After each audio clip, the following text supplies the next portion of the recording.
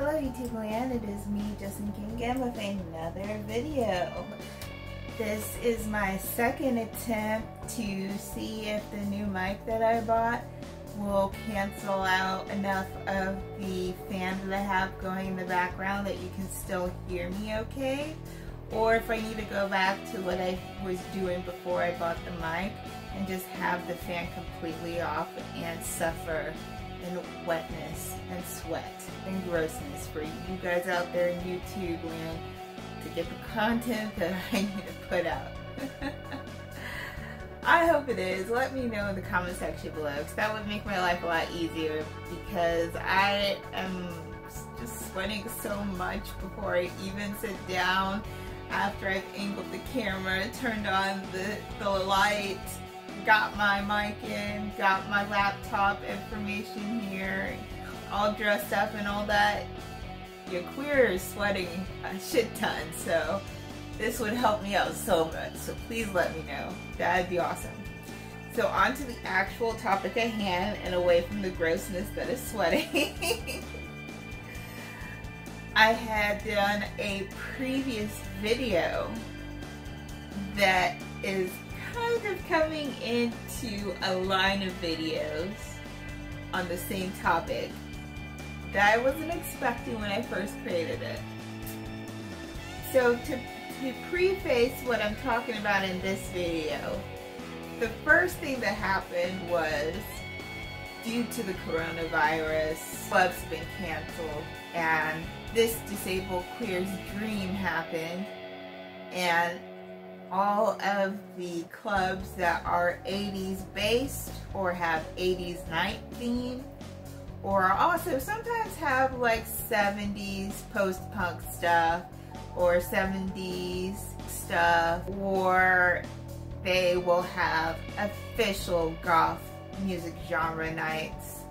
We're putting up first on Facebook Live, but then on Twitch, because Twitch was better with the copyright issues and all of that, their sets. And then they started doing more and more nights, and basically doing the nights that they would have in person online. And there became so much that it was a plethora and impossible to keep up with. It ended up being really like a disabled person's dream, like mine. Then we cut to, while coronavirus started, racism was still going on, and black people were still dying, unfortunately, at that time, but people weren't paying much attention to it. In fact, my fellow community of transgender black people were dying almost every month, if not every other week or weekly in 2020. Before even coronavirus started, and unfortunately my trans siblings do not get the respect when it comes to people that are activists and standing up for Black Lives Matter and LGBT Lives Matter. They usually get pushed off, so that sucks. Even though all that was going on, finally after George Floyd and Brianna, and I apologize, I forget the man who was running around that got shot at home.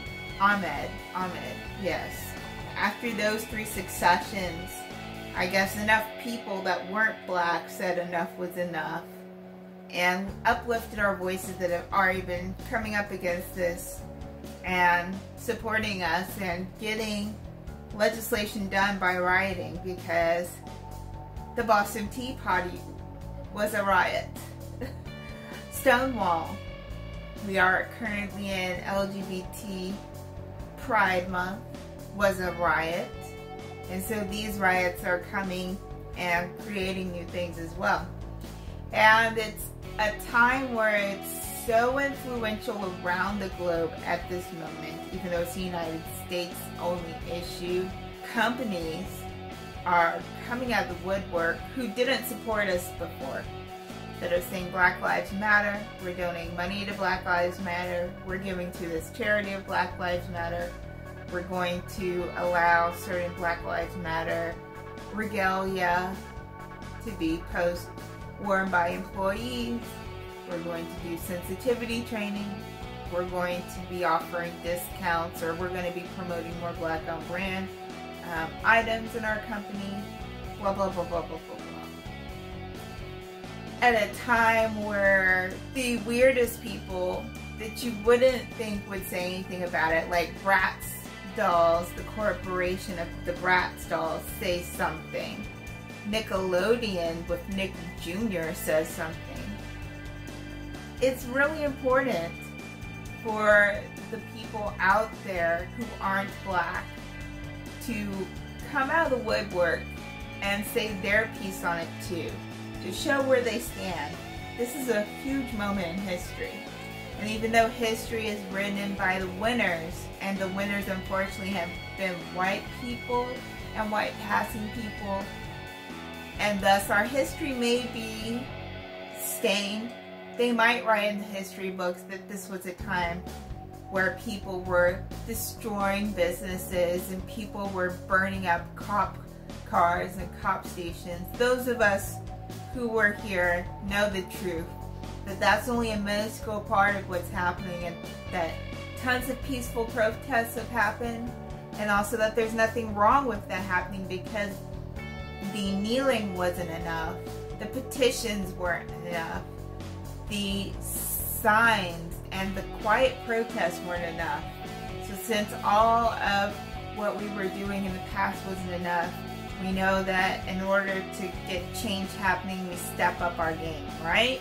And we do what we need to do. And if we need to get loud, then we need to get loud. And there's nothing wrong with that, especially since us black people, and there are other ethnicities that are also black, and we created a lot with this country. It's important to be on this side. So I'm looking and I'm noticing that there are goths that are standing up that run pages.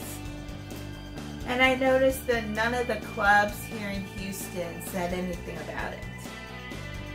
So I went and I first looked at Numbers Nightclub, because Numbers Nightclub is, as I mentioned on my past video where I discussed the transition to digital, technically the only official goth nightclub. I had asked them what is their stance on Black Lives Matter on a post where they said they are considering opening on this time and things are coming back into the swing of things. I waited a few hours and I clicked and I noticed my post was completely deleted. I didn't think that they were going to delete the post, so I didn't screenshot or anything of that nature. However, one of my personal friends, outside of the whole networking thing with YouTubers and all of that, my personal friend told me and gave me a screenshot that they also asked about Black Lives Matter, and this person is white, and their post got deleted as well. In my opinion, this is not the time in history to be silent and be what Americans love to relate to, Nazi Germany, even though the killing and the shrinking of Native lives here on America is just as atrocious as the Nazis. For whatever reason, when it's white people who are listening and white passing people, you bring up Nazis, they pay attention. The Nazis had good abiding Germans that didn't believe in what Hitler was doing, but they didn't stand up, they didn't fight, they didn't resist. They went along with it because it didn't bother them.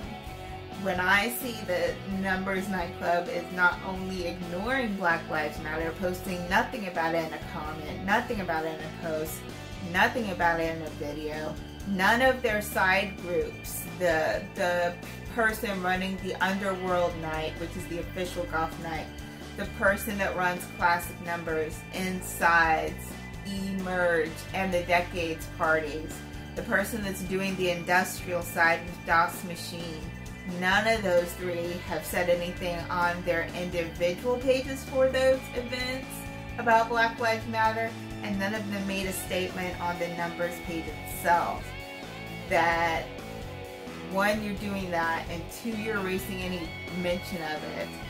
is not a good look, and it shows to me that my black life as a black goth does not matter to you. It shows that when I give you money as a cover to come in and dance, it means nothing to you. That when I was in there, and yes, I did have some good times, but I did often have experiences of being assaulted by men physically, and no bouncer did anything. Nobody checked on me to ask if I was okay, and I was there by myself. I had to take care of myself. That was why, because my black life didn't matter enough for staff to ask if I was okay, or get the man who was touching my breast or my butt or grabbing me by my waist randomly to get away from me. I completely divested from them. I did mention them in the previous first video to go check out the Emerge, the Underworld, the classic Numbers, the Insides, and Numbers nightclub in general. I do now, with the new information, retract that statement, and I cannot in good faith suggest you listen to any of their Twitches, any of their Facebook Lives, or any of their in-person events as they start moving over, because Texas is greedy and they are already in stage 3, even though we have not completed the first wave of people to catch the illness, let alone start the second wave. So that was a problem. Then I looked at the other club that is most known, which is Etro Lounge. Etro, I'm not sure how to say it. I didn't see anything personally on their page, and I still unfortunately haven't seen it. But the only reason that I'm not unfunding from them is that, luckily, I'm very happy to see this. My favorite goth night out of all the things that have emerged recently here in Houston, which is Bewitched, they automatically said Black Lives Matter. No one had to prompt them. And they posted a few things about it, and they said due to the situation, they also are going to stop their regularly scheduled program. So Bewitched is an amazing ally to us black goths, and it makes me proud that I support them. I'm going to continue to support them and mentioning them on my social media and on YouTube. And the fact that Etro Lounge hosts them and they give them a place to set up, and they give them a place to start doing something. I am going to support Etro for that, but I really do hope, separate to that, that sometime in the future, Etro Lounge will do a Black Lives Matter post on their Facebook social media page. And the other club, Barbarella, I've never really gone. I'm not really huge on it, but it is an 80s thing, and it is something that sometimes is goth adjacent often when people mention places you can go.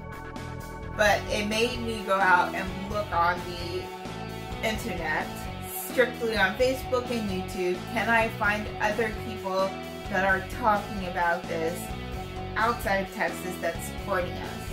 I found quite a few posts on Facebook, and I found 2 people on YouTube, which I'm not surprised. For those of you who are returning to me, you know that I have mentioned, even before this goes on, that I strictly stay within the black, brown, Latinx that's dark skinned, Native Americans that are dark skinned, and indigenous people's pages. And that my reasoning behind that was that white people in the community tend to only talk about us in our channels and our work and our art during moments like this, with Black Lives Matter movement growing up, with Black History Month, with Martin Luther King Jr. Day, and then the rest of the 365 days. They push us out, they don't mention us, they only bring us on to talk about a segment of racism, and then that's it. They don't keep us regularly included, which is inclusion, and they keep us just for little moments, which is really diversity, and not really that showing that we are just as valid as well. Because I already came with that perspective, because I see that what the white goths on YouTube typically talk about, and I see how most of those are really not intersecting with me and what black goths really discuss, and talking about those of us that are musicians, that write these articles, that do these short films, that create these bands, that create these shops and all of that. I wasn't really too butthurt, but honestly I only found 2. There's way more than 2 white people out there on YouTube that talk about goth, and all of y'all that talk about goth that are white should know that there are black and brown goths out there, especially huge in the Latinx scene. And for those of you who don't know, I myself, my makeup is black from North Africa, Native American from the South and the Southwest parts of America.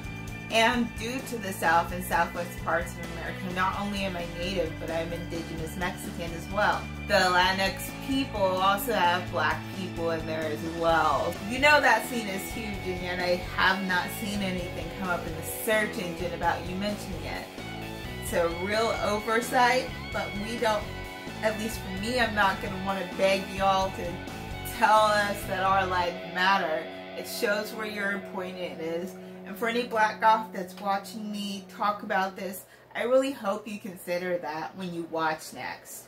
What are your favorite goth YouTubers out there and your goth Facebook page content creators saying about Black Lives Matter? What is their stance in their ideas about police brutality? What is their belief when it comes to supporting and promoting black and indigenous people? And what is their stance on trying to use their privilege and use their already microphone voice to help uplift the voices of those in the community that are black and brown, that often have a voice that's not listened to? And do you feel comfortable still supporting those white goths if you come to the conclusion that you as a viewer are not being given that respect, given that acknowledgement, and given that just basic decency which we're asking for? I think that's worth considering. So moving from there, let's go into all the pages that I have found. Please, please, please, if you have said something and you're watching this and you aren't black about Black Lives Matter and you are goth, put it in the comment section below. I would love to add you to the description and the pinned page of all the pages that I found that are supporting us.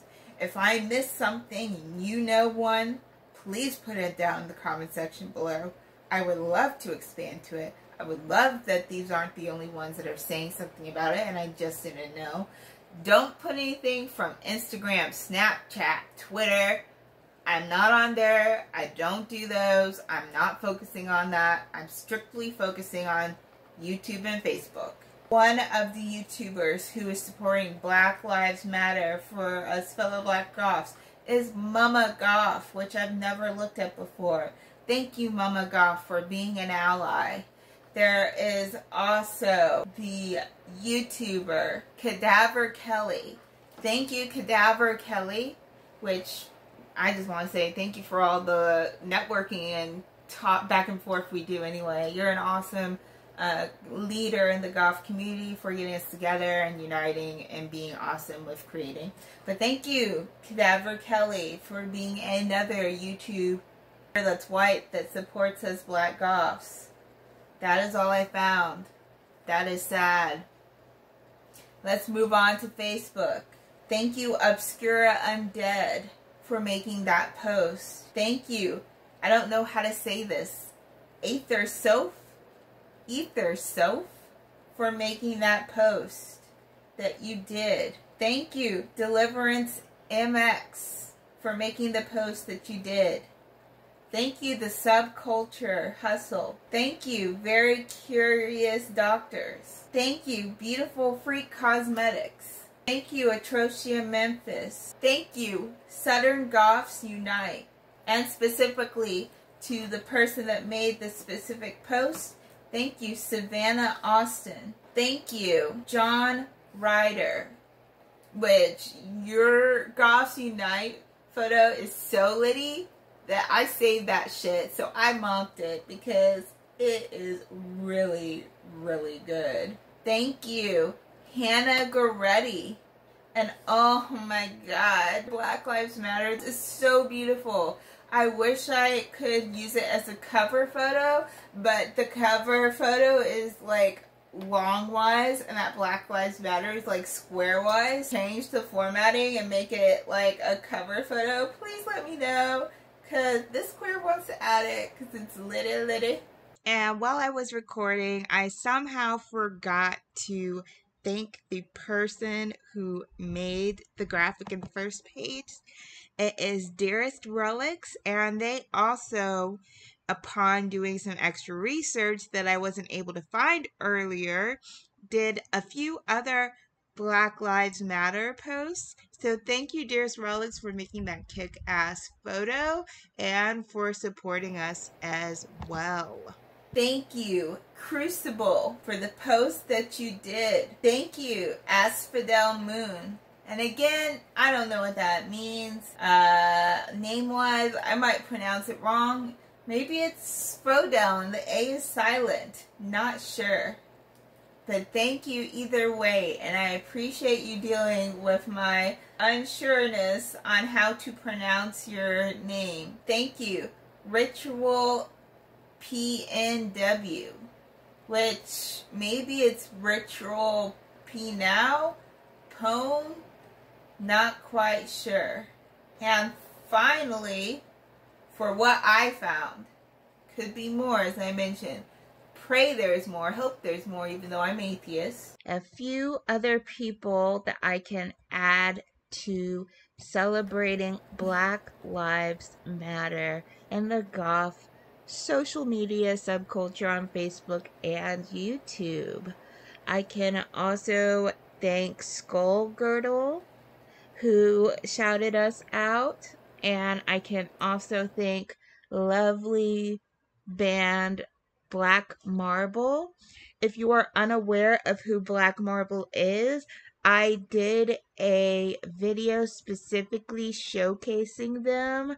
That's my music earworm segment. And if you don't know about that segment because you're new to me or you didn't hear that in my other videos, my music earworm segment is where I decide to showcase bands under the gothic subgenre that I feel aren't getting that much showcase, press, notoriety, or talked about online in the spaces that I'm in.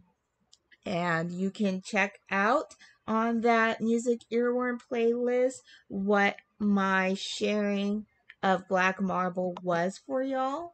And it's always great when a band that I pay attention to also says that my life as a Black person matters, and they value my life as a Black person, and they will use their privilege of being white in America to stand up for my rights and make the scene as a Black goth more inclusive and safer.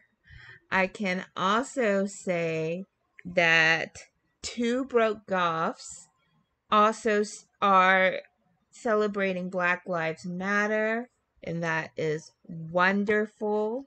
I can say that Gateway Goth Events honored Black Goth Appreciation Day, which is a new holiday, 3 years in. This was its third year, and I participated in 2 out of the 3.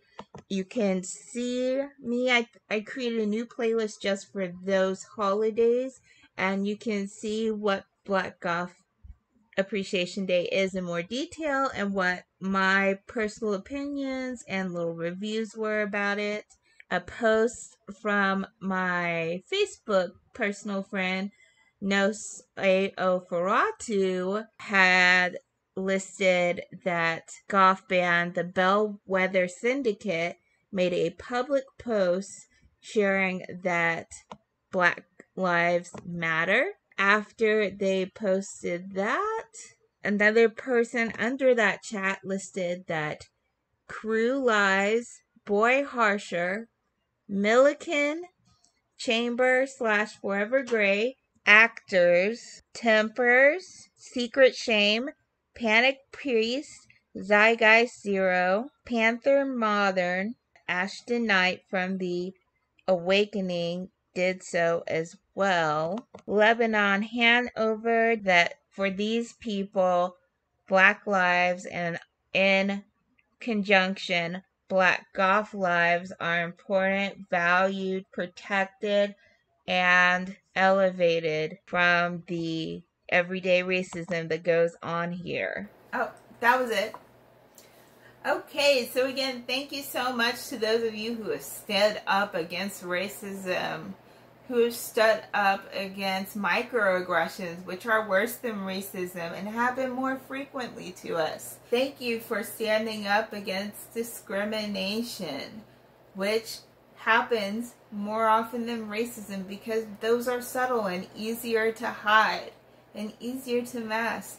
Thank you for standing up against systemic racism, and thank you for showing that when you mean the goth community is together, that you mean the entire community, including all race, not regardless, because our Black people have culture, our Black people have food, our Black people have clothes, our Black people have holidays, have history with our culture that we have brought and we've included in the goth subculture. And if you say that we're all the same and we're all together, you're erasing freaking Screamin' Jay Hawkins and how he brought our voodoo hoodoo to your culture for fashion, for interest into the dark and the occult.